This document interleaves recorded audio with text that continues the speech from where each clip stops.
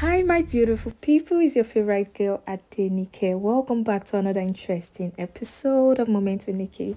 On today's episode, I'll be giving you the latest news. A young man was deported back to North Cyprus from Istanbul airport because he traveled with a fake visa. He got the fake visa from North Cyprus.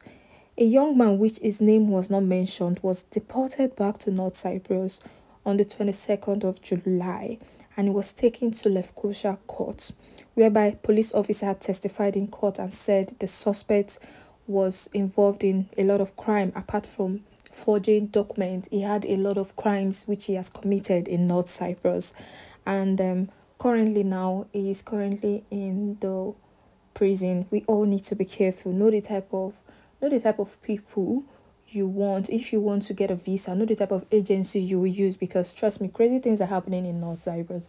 If you need help getting your visa, you need help processing anything relating to school, send us a message so we can assist you. And if this is your first time, don't forget to subscribe, click on the notification bell. I still remain your favorite girl, Adenike. I'll see you on the next episode of Momentwithnikky. Stay safe, y'all. Bye.